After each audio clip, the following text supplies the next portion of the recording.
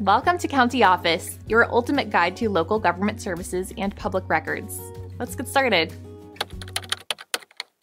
When does Medicare coverage begin?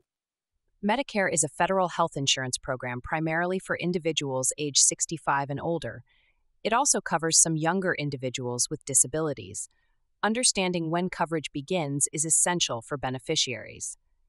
For most individuals, Medicare coverage starts on the first day of the month when they turn 65. However, if a person's birthday falls on the first day of the month, coverage begins the month before. Enrollment in Medicare can occur during specific periods. The initial enrollment period lasts 7 months, starting 3 months before the individual turns 65. There are also special enrollment periods for those who delay enrollment due to other health insurance. This can happen if you are still working and have employer-sponsored health coverage. If you miss the initial enrollment period, you can enroll during the General Enrollment Period, which runs from January 1st to March 31st each year. Coverage begins on July 1st for those who enroll during this period.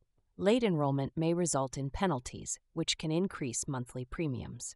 Understanding these timelines is crucial to avoid gaps in coverage.